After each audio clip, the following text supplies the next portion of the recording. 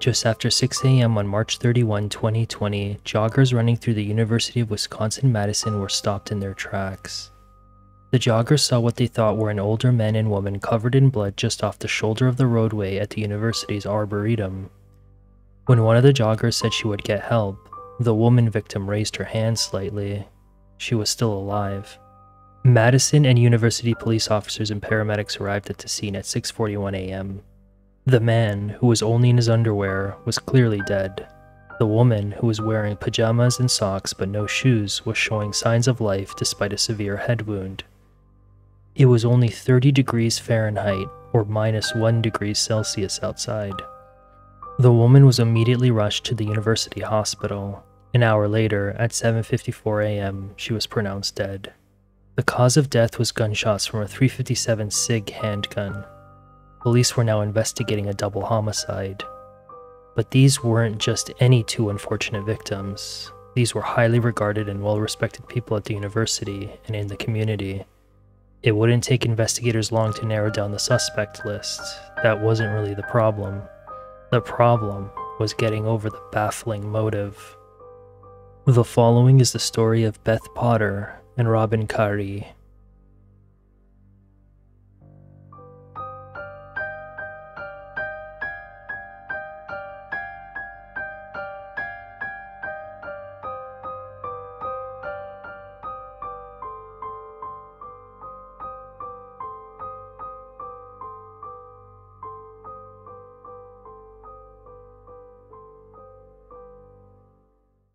Madison, the capital city of Wisconsin, the second largest city by population after Milwaukee. It is named after one of America's founding fathers, James Madison.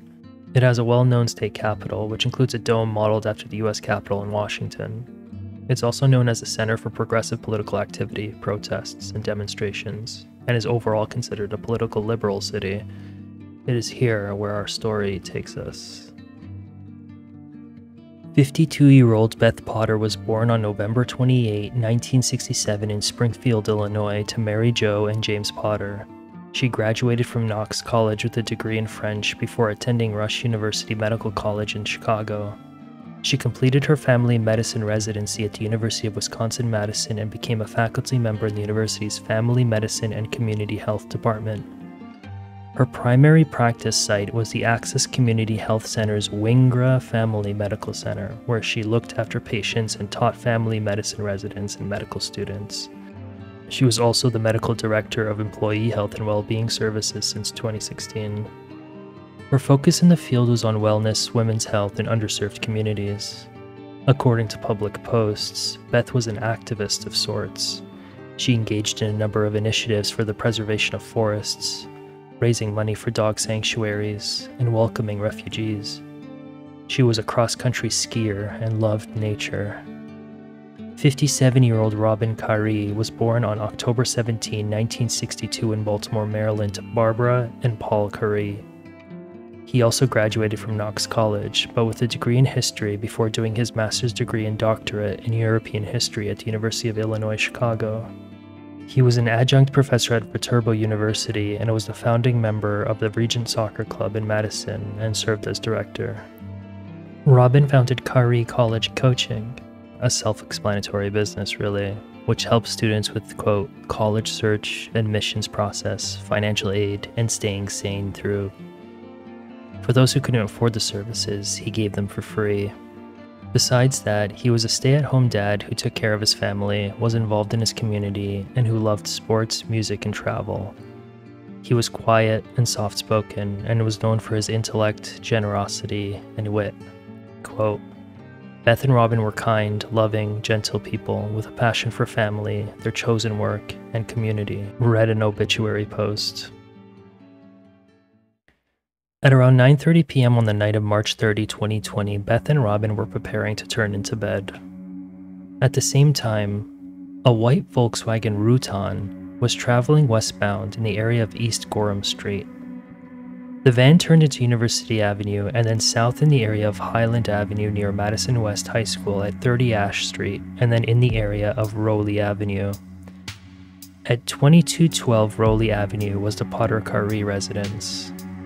At 10:30 p.m., the world of Beth and Robin would be turned upside down. A man came into the home and at gunpoint forced Beth and Robin outside into the cold Wisconsin night. The man did not offer them the dignity to put on proper clothes. Robin was in nothing but his underwear and Beth in her pajamas and socks, but neither had shoes on. He forced them into the van, where there was another man waiting. At 10:53 p.m., the occupants in the van were off. They drove for about 26 minutes, a hellishly long time for the victims to contemplate the unknown. Just after 11 p.m., the van stopped near the entrance of the Arboretum, a large greenery area the University of Wisconsin-Madison used to study ecological restoration. There, the man who forced Beth and Robin out of their home now forced them out of the van and into the Arboretum. They were marshaled into the greenery just off the road, their heads bowed, undeniably trembling and asking why he was doing this. The man wasn't going to entertain any questions. He told them to stop and get on their knees. He raised a .357 SIG handgun and shot Robin in the left side of his head near his ear, which killed him instantly. Beth didn't have time to process what had happened before she was shot in the upper arm and the back of the head. The man then ran back to the van and the two drove off. On the day the bodies were found, City of Madison police detectives brought 18-year-old Miriam Potter Kari in at the University of Wisconsin Police Department station for questioning. Miriam, nicknamed Mimi, was adopted by Beth and Robin out of an orphanage in Guatemala. What we know about her is that she attended Madison West High School and has at least two sisters from a survey of social media posts, one named Mercedes and another named Maida. With any adopted child, it's very difficult to get much else in terms of information. In photos on Beth's Facebook, she was in the Potter Kari family from a very young age.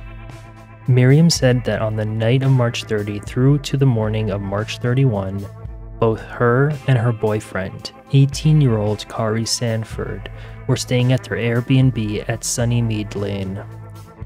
On the night of March 30, in fact, she said they had been watching the movie Hangover 2, barely making it to the end of the movie before they collapsed and fell asleep. At no point did either of them leave the Airbnb, she told police.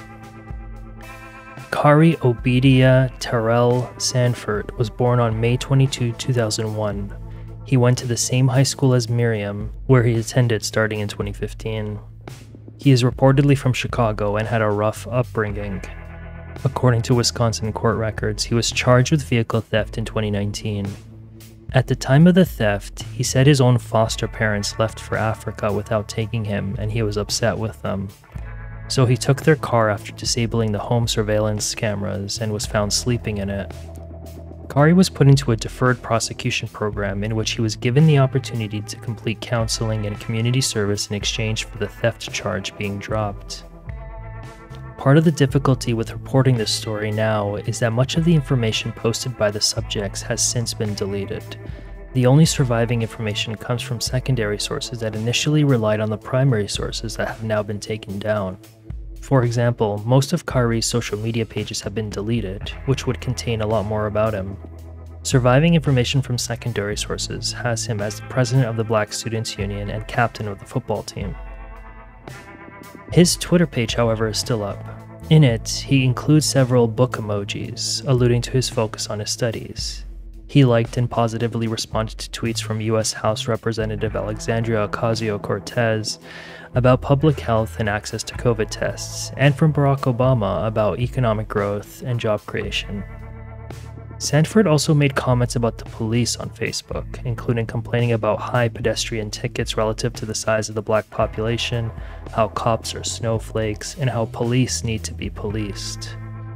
He also shot back at people calling him a nerd, responding in essence that he will always be smarter and have more money than them.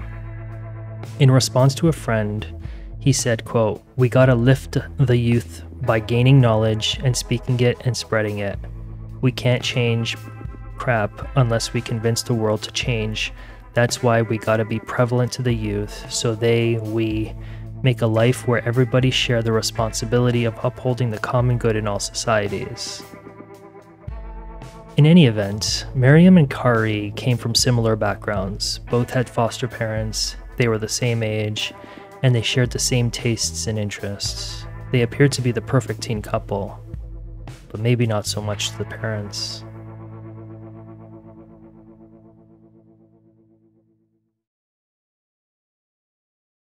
WHO has been assessing this outbreak around the clock, and we're deeply concerned both by the alarming levels of spread and severity and by the alarming levels of inaction.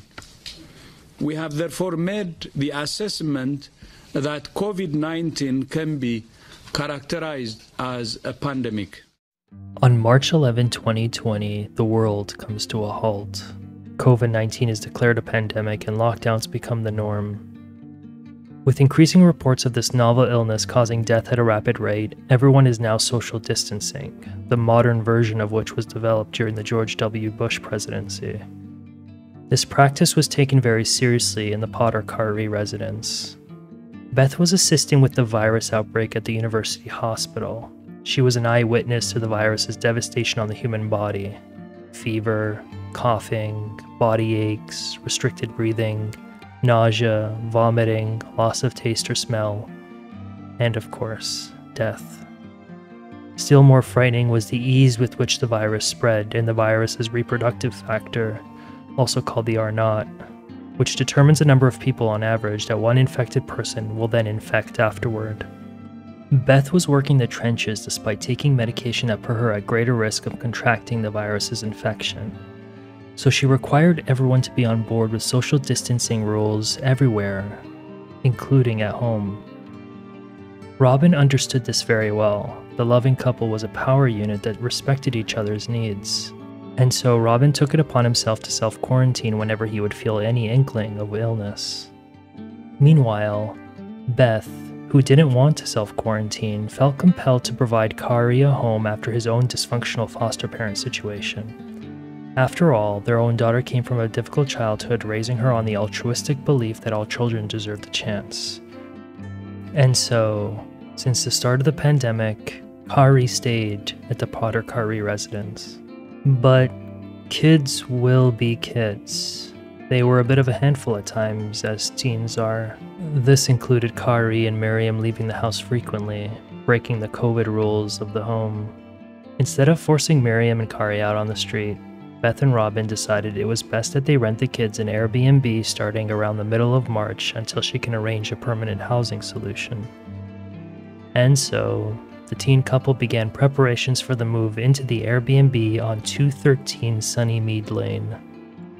As far as we know, according to testimony, they were moved into the temporary residence by at least March 17. Miriam told the detective that her parents let the teen couple use their car, a white 2012 Volkswagen Routan, for the move.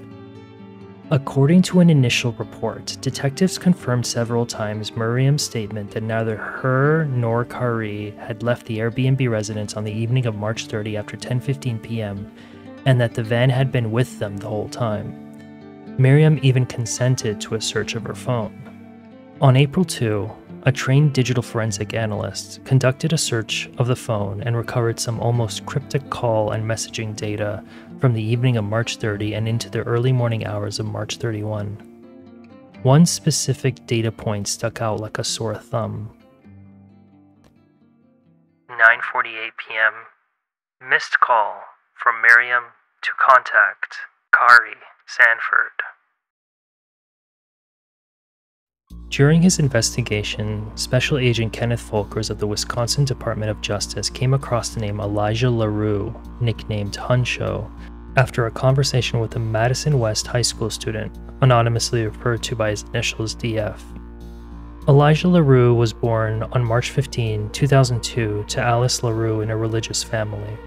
The 18-year-old was from Chicago and worked as a cashier at Hollister, according to his Facebook page, although that should be taken with a grain of salt, as there are some other discrepancies in his social media page that doesn't really add up.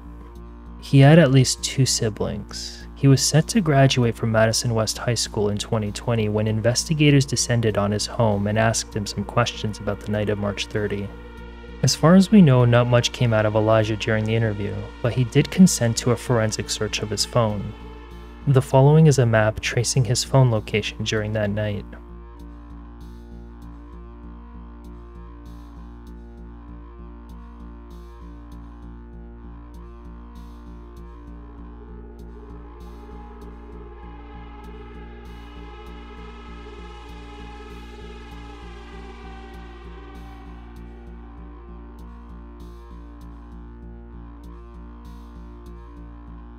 On April 3, 2020, a person anonymously referred to by their initials ER opened the door to the UW-Madison Police Department and asked to speak to someone about the Potter Curry murders. ER was clutching a package. When a police rep approached, ER identified themselves as an employee of the Blessed Sacrament Parish School and Church located at 2121 Rowley Avenue.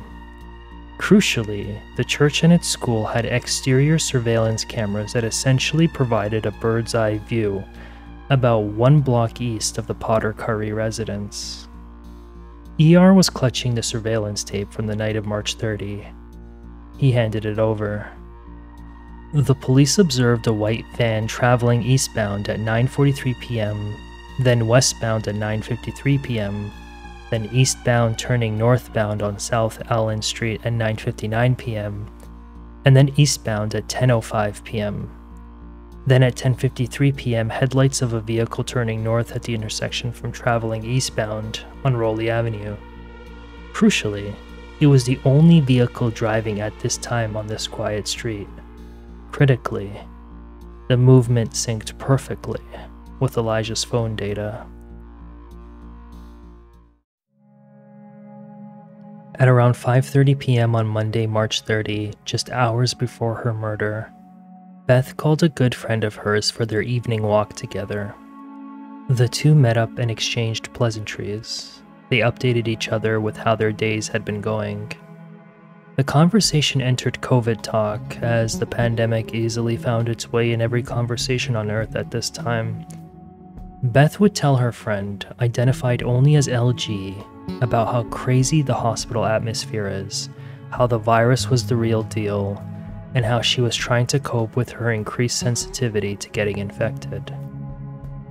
Beth told LG that she had moved Miriam and Kari into an Airbnb temporarily until she and Robin could find them a more permanent accommodation. But LG knew something wasn't right.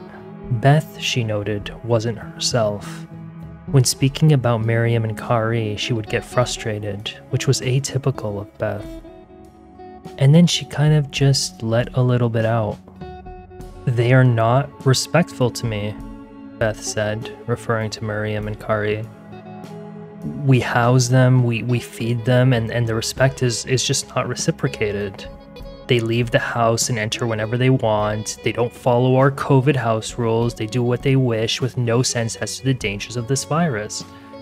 It was conveyed that ever since Miriam met Kari in the spring of 2019, Miriam had been in a tailspin. Her grades, her mental health, her relationship with her parents were deteriorating.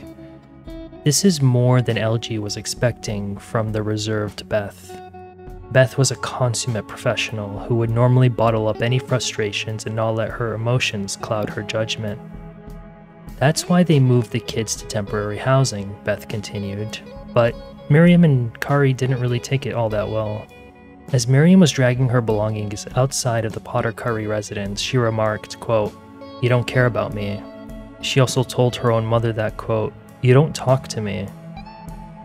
But Beth told another version of the household environment. Miriam and Kari would just literally sit in her bedroom all the time and order food, and they just didn't communicate with me, she would say. Beth did note that Kari was more quiet about the move, but it was really Kari that she was more concerned about. LG said Beth had bad feelings about him. LG would remark that she knew more bad stuff was going on, but Beth didn't tell her. Beth's supervisor at the University of Wisconsin Hospital and Clinics, only identified by the initials NK, corroborated LG's information, saying she felt the teens were not respectful.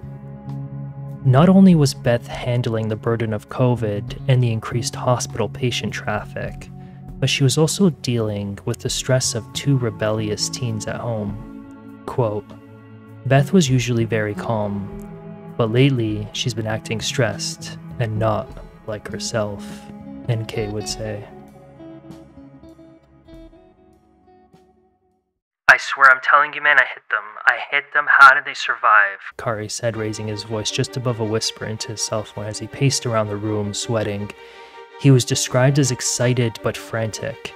It was just after 6:30 a.m. on Tuesday, March 31, 2020. Kari had heard on social media that Beth had been rushed to hospital in life-threatening condition, but Kari was more concerned about the fact that she wasn't declared dead in the grass he left her and Robin in after shooting them in cold blood. Kari, face dripping with sweat, had just arrived at the home of a friend, only identified by police as DF. Kari had called DF so he could hide out for a bit. DF sat in the living room as Kari dialed the number for Elijah, who accompanied Kari on their little escapade the night before. It was from this call that DF told detectives about Elijah, which led to his interrogation. Hey man, you hear the news? Kari told Elijah. She's still alive. If she lives, she's going to tell them it was me. I'm scared, man. I swear to God, I shot both of them in the back of the head. The admission would prove fatal, not because Kari flatly said he killed his girlfriend's parents, but because he said he shot them, information police and investigators never actually released. In other words, only the killer would know the way they were killed. Kari got off the phone and walked up to DF. Yo, you gotta help me. DF asked for what? I need to hide this gun. DF, taken aback, told Kari to slow down. Bro, I ain't getting involved in none of this. At some point during the night of the murders, a neighbor on Sunnymead Lane observed the van entering the neighborhood and parking behind the Airbnb. The individuals, identified as Kari and Elijah, were then seen throwing items into the woods south of the property. When investigators searched the woods, they found a crumpled piece of mail addressed to Beth Potter at her residence and a cell phone that appeared to have been deliberately broken. Investigators, with the assistance of prosecutors, had seen enough. The month after the murders, Kari was arrested on 2 counts of first-degree murder. Elijah was also arrested that month. Bail was set at $1 million for each of Kari and Elijah. First and foremost, I want to offer our deepest sympathies to the family, friends, and colleagues of Dr. Beth Potter and Robin Kari. Beth and Robin were remarkable individuals who positively impacted the lives of so many. Our hearts are heavy and our thoughts are with all who grieve their loss. Today, I am able to announce that through exceptional police work and with the help of many in our community who provided numerous tips, late last night, UWPD officers arrested 18-year-old Kari Sanford. Sanford has been booked into the Dane County Jail on 2 counts of party to a crime for first-degree intentional homicide.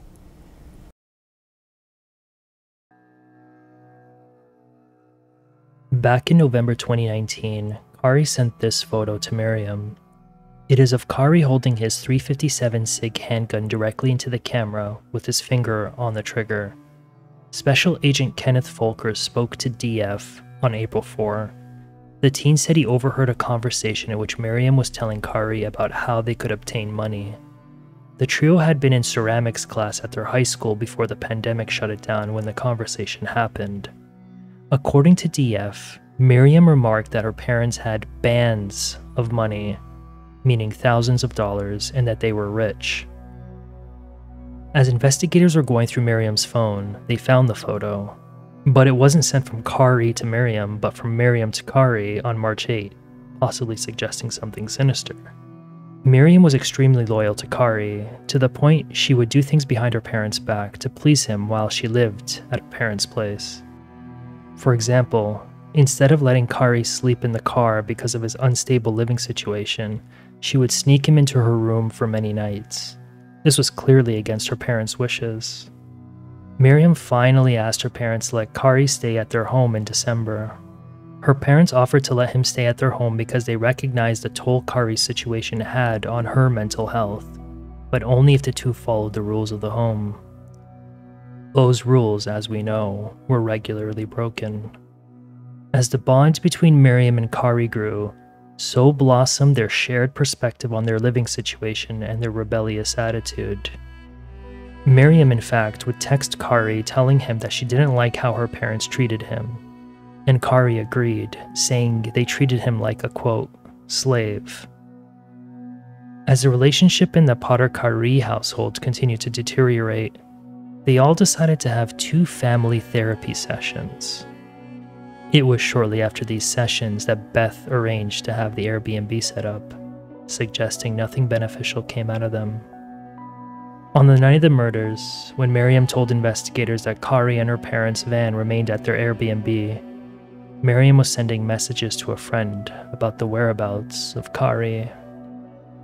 The following is what investigators pulled out of her phone. 9:50 p.m. Sent a text to contact SD. He didn't pick up. 11:02 p.m. Sent a text to Kari Sanford. At least bring back the car and have someone get you from here. I don't feel safe here. 11:13 p.m. Sent a text to Kari Sanford. Why would you put me in this position? 11:19 p.m. Sent a text to SD. I hear him. I think though. 11:19 p.m. Sent a text to SD. Like I think he just pulled up. 11:19 p.m. Sent a text to SD. Like with someone. 11:19 p.m. Sent a text to SD, but yes, it's him. 11:22 p.m. Sent a text to SD. It's Huncho. 11:22 p.m. Sent a text to SD. His friends got in a situation. 11:26 p.m. Sent a text to SD. I want to cry right now, but I'm also in an apartment with them and it's literally 2.5 rooms, so that is fun.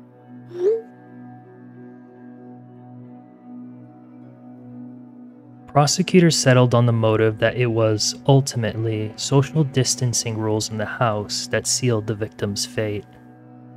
The court heard about Kari's upbringing and his difficult living situation. They also heard from Miriam, who detailed the fractious relationship between the teen couple and her parents. She was given immunity in exchange for her testimony. Kari was found guilty on May 2022 on both counts of first-degree murder after a week-long jury trial. So that was me, the adult, the advocate, the activist, and the suicidal varsity football player after school, wondering where I was going to sleep.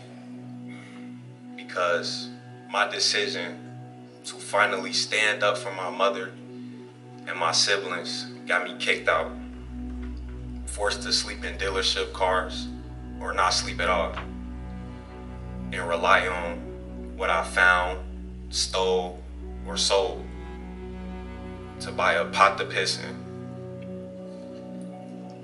Until a young woman named Mel approached me one day and proposed to me her idea for a relationship with me.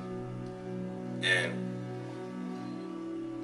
without warning her about all of my mental and emotional instabilities, I accepted her proposal. She showed me a world that I at the time didn't believe existed. A world filled with unconditional love and unconditional care. And then she introduced me to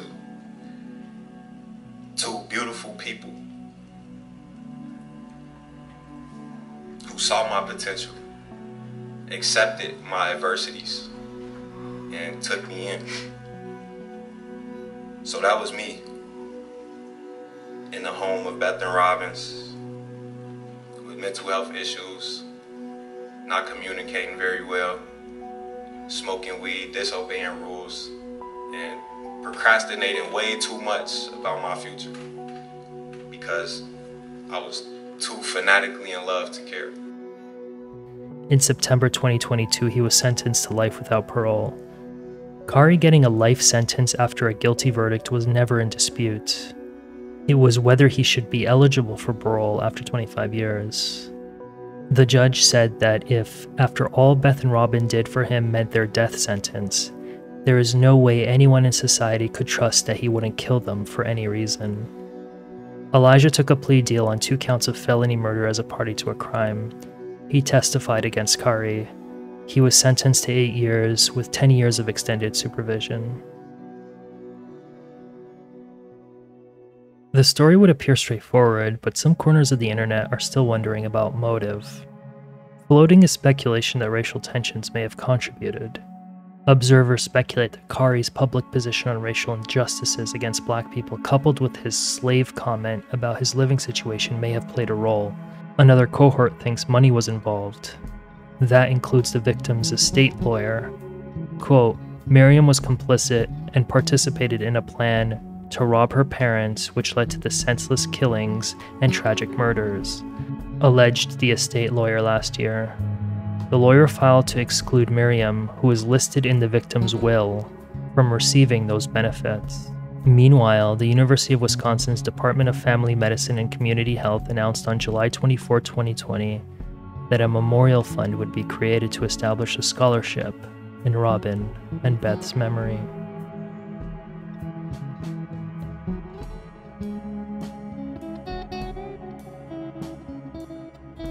Thank you so much for taking the time out of your day to listen to me narrate this story. As always, special shout out to the reporters who do the legwork to get the stories to the public first, and to you guys for engaging in the subject matter. I'm always interested in hearing your perspectives, as there are smart people in the chat who may pick up on patterns and inferences and may have theories as to the psychological and sociological aspects of these crimes. In any event, if you liked what you saw, consider the serving of buttons below the screen. In the meantime, please be safe, and of course, please don't be Elijah LaRue or Kari Sanford.